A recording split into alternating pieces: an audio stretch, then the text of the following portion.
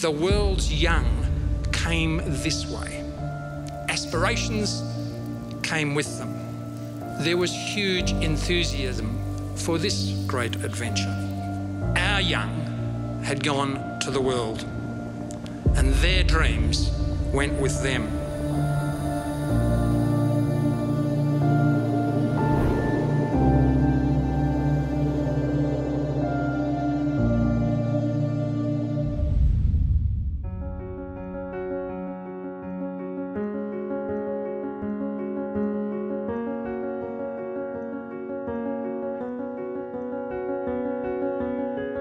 It's my great pleasure to welcome you on behalf of the Council of Monash University to this, the 1129th graduation ceremony of Monash University.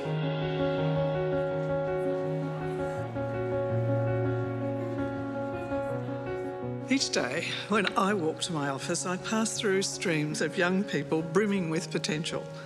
Their energy, their desire to learn, their ambition to make their mark upon the world are palpable. We're here today to remember 5 men who were tragically denied those opportunities. 3 of them were no older than the students who this morning caught the number 19 tram. On the wall, on the upper tier of this theatre, sits the Pharmacy Roll of Honour. It lists the names of nearly 200 Victorian pharmacists, including approximately 30 Victorian pharmacy students who served in World War I. Today, we confer posthumous Bachelors of Pharmacy with honours upon 4 students: Alan Couve, Eric Bissett, Gordon Jukes and Malcolm Jones. Each of them enrolled at the Melbourne College of Pharmacy. Each served in the infantry. Each burned brightly with promise and had that promise extinguished in that war. In death, they will receive the contemporary equivalent of the qualification that was stolen from them in life. We also honour a 5th student, Frank Carr. Frank served in the Medical Corps. Unlike his 4 fellow students, he returned to Australia from the war, but not unscathed. In recognition of his service and of the terrible toll it exacted soon after, we will today confer upon him a certificate of recognition and appreciation. On Anzac Day, the ode concludes, "At the going down of the sun and in the morning we will remember them." And we respond, we will remember them. But who are them? Monash University took its first students in 1961. Sir John Monash, after whom the university is named, had died 30 years earlier. Today's Faculty of Pharmacy and Pharmaceutical Sciences was originally the Melbourne College of Pharmacy that was established in 1881 by the Pharmaceutical Society of Victoria. It is the only part of today's university that existed when Sir John was alive, and is therefore the only part of the university that had students and alumni who served under him during World War I. Sir John's wartime achievements were instrumental in bringing World War I to a conclusion in 1918. As the centenary of the armistice approached, we wanted to better understand the role of the college, our students and our links to Sir John Monash. Visible connections to World War I are a feature of our campus. The War Memorial Building, the Honour Board in Cossa Hall, and this memorial book containing the names of students and pharmacists who served during wartime. Every name on this honour board represents the story of an individual. And these stories are mostly untold or have faded from memory. Delving into these stories, we never imagined the connections we would find or that the messages from 100 years ago would be relevant and vibrant today. We discovered important family stories of the 5 student soldiers, and we humbly recognise their contributions and sacrifice on behalf of Australia in World War I. During this project, we've worked with, learnt from and engaged so many wonderful people.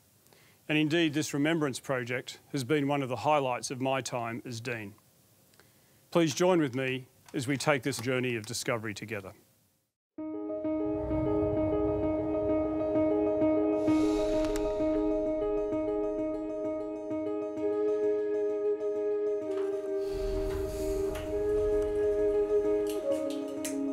So the process of going through and identifying these soldiers has involved getting down into the basements like this, where there's just, you know, an amazing array of history, and working through the things that you might find. We're also overjoyed to have here with us so many of the family members of those 5 soldiers. Through this process, I know that the faculty has reached out and feels that you are now part of their family.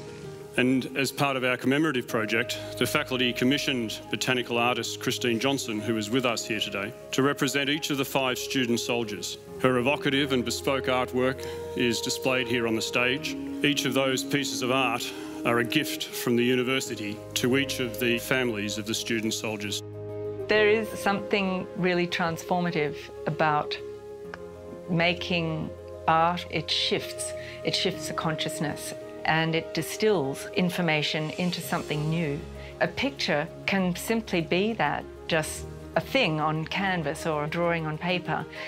But there's this really mysterious thing, and this is what absolutely drives me, just allowing an opportunity to occur where this other dimension comes into the work so that it communicates feeling.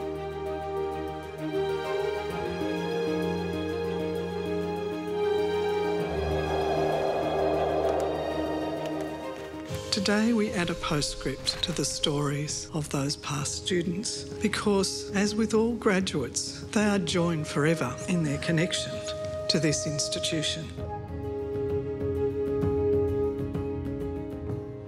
Alan Crawford Couve. Alan was from a pharmacy family.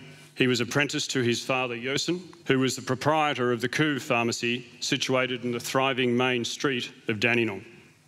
Alan enlisted in 1914, and as a first lieutenant in the 8th Battalion, he led his men into battle on the beaches at Gallipoli on the morning of the 25th of April 1915, the day that forevermore would become known as Anzac Day. He was the first Melbourne College of Pharmacy student to be killed in World War I. When I first saw Alan's photo, I can see recognition of my brother in that. I can see the eyes are the same. There's larrikinism about them. You can see it in the facial expression he's wearing. They were so young. They were just boys. It was months before the scale of the Gallipoli tragedy was understood. It was years before the slaughter on the Western Front and beyond ceased. Many Victorians enlisted immediately, understanding that they would be home by Christmas. Eric Simpson Bissett. Eric enlisted in 1915, and after periods of training in Egypt, England and northern France, Private Bissett fought in the 1916 Somme offensive.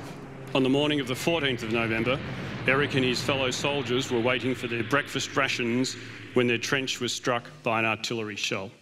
Eric and at least 8 others were instantly killed.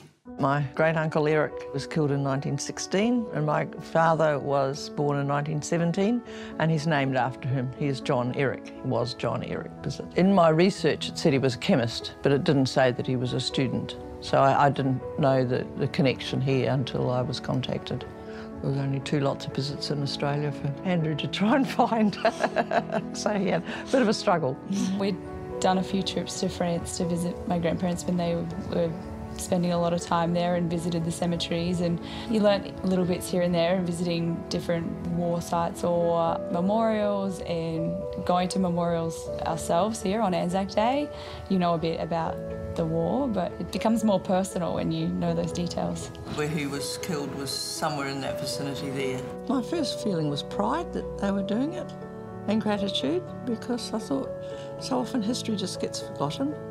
And the sad thing about that war was no matter who went, very few people wanted to talk about it. So a whole generation of personal memories were never recorded. In that speculation, there is a powerful thing that happens that's to do with your own imaginative, empathetic feeling for each of these people. From an artistic point of view, that's given me a task that I have tried to honour in the best way I can. Wallace Gordon Jukes. Lieutenant Jukes of the 39th Battalion led his men on a raid on the night of the 10th of January 1917. Gordon was shot in the head from a concealed position as he entered the enemy dugout and died hours later.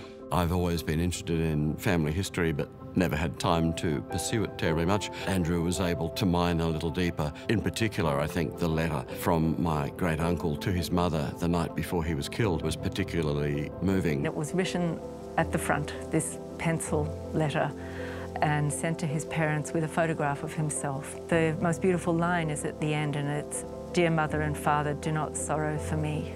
Huge mixture of emotions, pride, of course, in family, sorrow at the thought of, number one, the countless waste of lives in that war, number two, what my Uncle Gordon might have done had he returned home and what the family might have been like, slight sense of unworthiness, standing up there receiving this honour on behalf of a long-dead relative. Working at a university, we're blessed. We're so fortunate because every year there are new young people come into our lecture theatres, our laboratories. And if we think back to the students who were at the college who then chose to go to war, those that did not come back, they were young men with all of the potential that the students have that come into our program today. 6,000 Australians in Belgium and 11,000 in France with no known graves. And you look at them and it just goes on and on and on, and you think that potential that was there, that talent that was there, you know. Gordon's elder brother Gilbert was a Gallipoli veteran. Gilbert survived the war, returned to this college to complete his studies in pharmacy. During his career, Gilbert was awarded an OBE for his founding work as a director of what we know today as the Pharmaceutical Benefits Scheme. Malcolm Jones. Malcolm and his elder brother Alan Murray were both apprenticed to their father John Albert Jones, who was a pharmacist in Caulfield. Malcolm enlisted in 1915, and after training in England and northern France, he fought in France and Belgium with the 24th Battalion.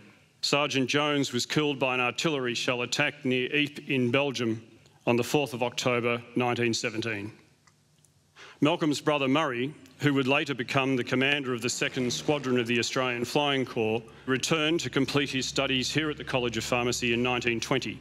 The existence of Malcolm, and indeed the existence of the other children of my great-grandfather, came as a surprise. And I think it came as a surprise to all of my family. I don't think anybody knew about it. And we put it down to it being of the time, of being a very unpleasant time in many ways. And that this whole episode was blanked and not brought into the family. But greatly surprised to find out about it, and delighted that the university took the efforts to tell us. He's just sort of this classic unknown soldier, this unknown family member. And that's probably been the kind of quite emotional thing for me, that there could be this family member who died at the age of 20, and I have a 20-year-old son, so it had a certain poignancy possibly because of that. You do have this feeling that you're reconnecting with a living history. Very sweet to have all this family background presented to us. We feel very privileged. But yeah, one does sit and wonder what would have happened if the Malcolm was about, and more family and more cousins, and yeah, how it is. It's given me a real sense of belonging in this story of civilization, of this history that we've created. It's like I can say that's where my lineage came from. I've got a connection that I never really had before, and I found that really beautiful thing. Thomas Francis Carr. Frank Carr enlisted in 1914 and was a staff sergeant in the 2nd Field Ambulance. He landed on the beaches of Gallipoli on the 25th of April 1915. And over the next 7 days, he continuously rescued and carried wounded men single-handedly from exposed positions while under exceptionally heavy machine gun and artillery fire. To receive a certificate of recognition and appreciation for Frank Carr's service and for the Carr family's support of our project, I present to you Frank's 93-year-old son, Mr. Patrick Carr.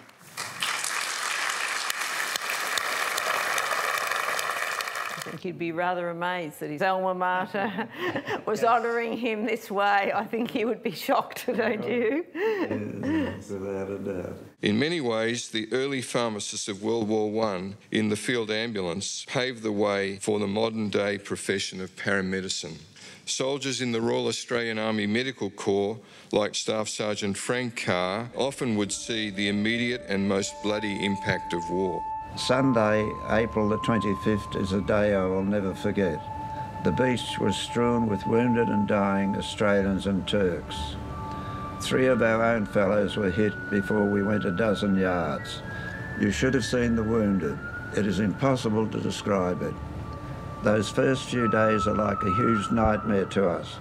Not only did he survive all of that, but at the end of the war, after the armistice, Frank went back to the battlefields to photograph the remains of fallen soldiers whose bodies were being exhumed and identified. I think that just took incredible courage. So for Frank Carr, I chose the Hibiscus diversifolia. It's a native hibiscus. It really thrives in swampy ground. And I thought, oh, that's sort of interesting. It reminded me of the lotus, the Eastern symbol of enlightenment, and there's something about that image that I thought was appropriate for him. And it has pale yellow petals and a deep crimson centre, and to me that represented the passion and dedication behind him and the work that he did. What a good man he was. Like many returned soldiers, Frank battled in silence with the challenges of post-traumatic stress and the difficulties of returning to normal life. The toll of his wartime experiences and the battles of re-assimilation became too much, and in 1928 Frank became yet another casualty of the war. I used to think a lot of the father that I didn't know. I guess there's a bit of a void in our lives, but once again my mother was the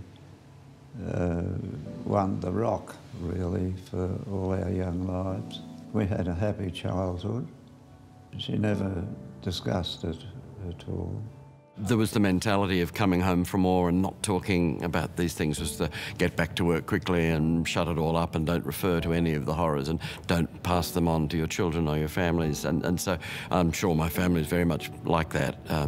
My grandfather, who did come home, never spoke of Gordon that I remember, and I think that was so for a lot of people. And of course, people coped or didn't cope in varying degrees of success.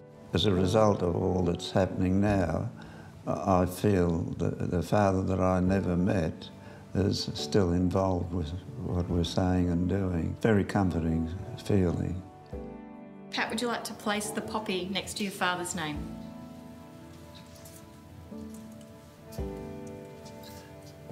Could I say a little prayer? Please do. Yes. Father, Son, Holy Spirit, amen. God bless you, my Father. No, Father, Son, Holy Spirit, amen.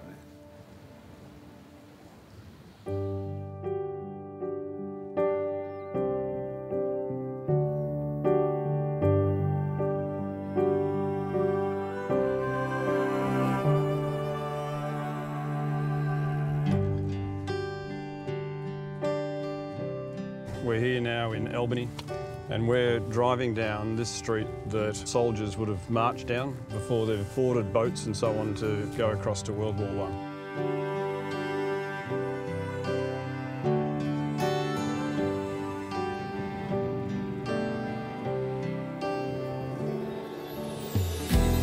So the 5 soldiers, as we call them, plus John Monash, went out through there. We don't know what they were thinking, but I guess they had a sense of adventure in some way, or were anticipating some adventure. Celebration and excitement. And yet it's quite solemn for us because we know what happened to them. All those famous photos that we see of 30-odd boats, I think there was 28 Australian ships, 10 New Zealand ships. They're all out there just aggregating, getting ready to head off. As the boats have gone out through here and those soldiers look back towards where we're standing now, that would have been their last view of the Australian mainland. And their next stop was conflict in Europe.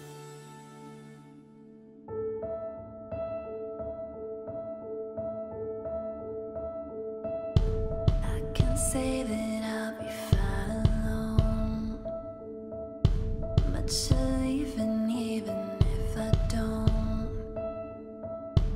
Don't make me beg and plead, please come home to me. The foreign winds will toss you around.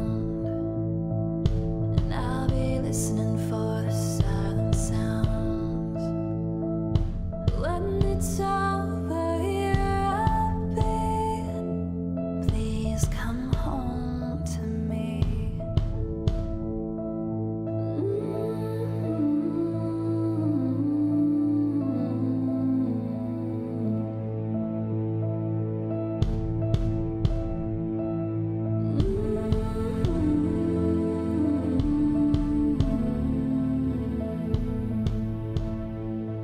You know, the memory of the First World War, I don't know what it means for young people, you know, but for a century, at least in my lifetime, it's been a sort of byword for slaughter, for waste, for trauma, for futility.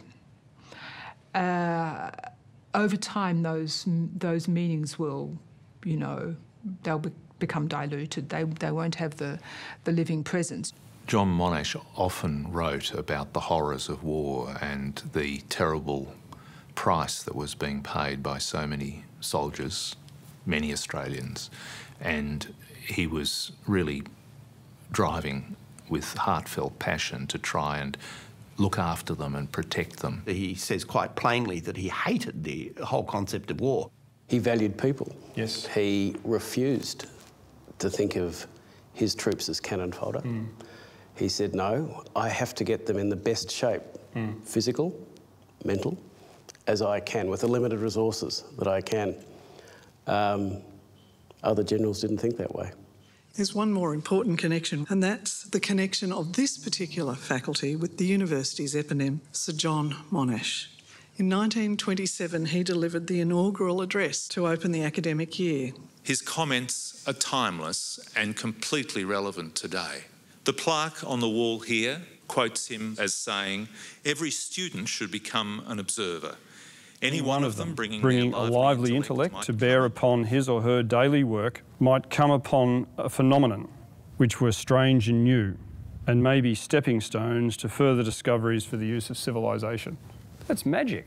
That's more than just the name of a university. It's the spirit of the person that the university was named after. And he was also the president of the Australian Association for the Advancement of Science, the equivalent of today's chief scientist. What that man could do was amazing. We are now, of course, part of Monash University, and I think it's fascinating that he was able to give a speech at what became an important part of the university long before Monash University, of course, came into existence.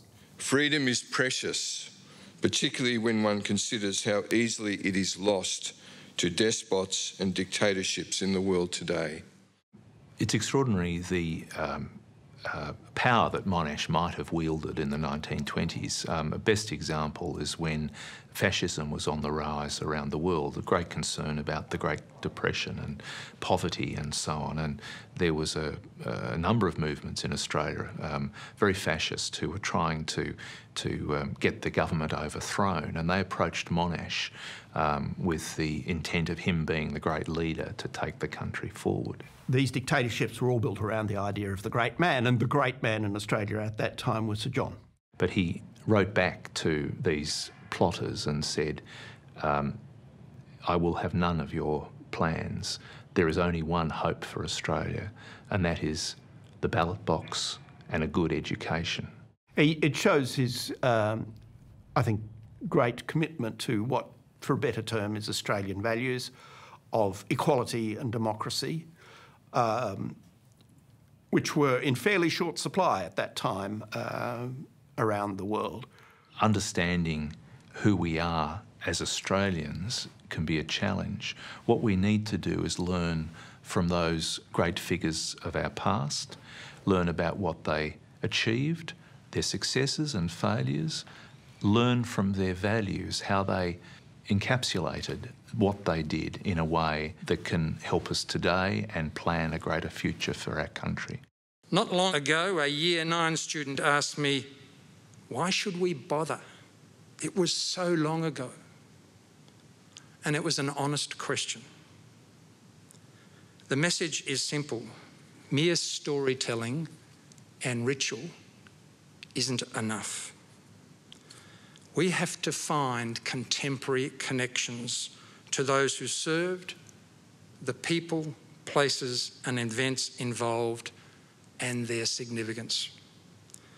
If we are to pass the torch to future generations, we have to ensure those generations can pick up these threads of connection for themselves, give them the tools to do so, and ensure they own and understand those threads. I think John Monash would be impressed at the effort made today in remembrance of those soldiers. Sacrifice becomes real when the people have names and are remembered. Picture the 5 boys we honour today. Imagine a blood-red thread drawn from the poppies outside. Roll it out across the world to where they lie now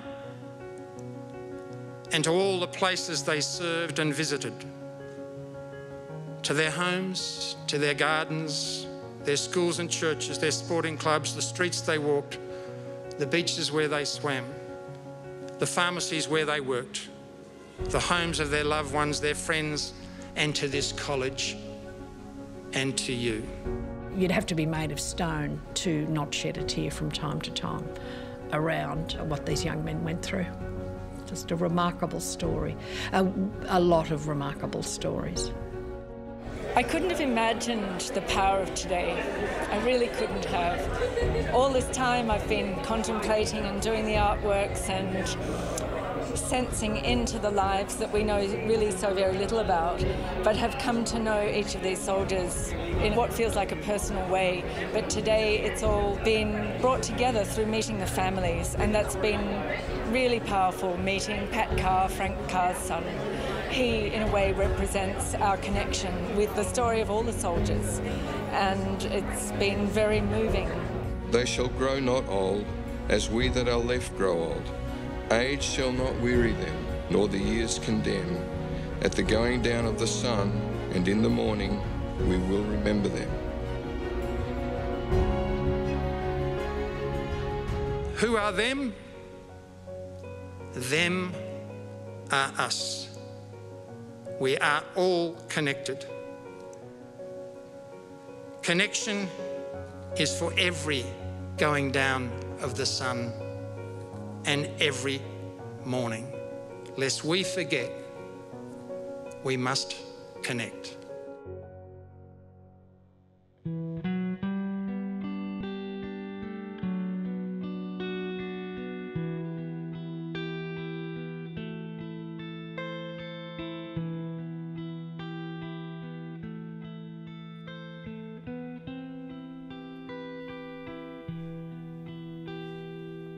When the sun is rising east, won't you think of me, dear Mary?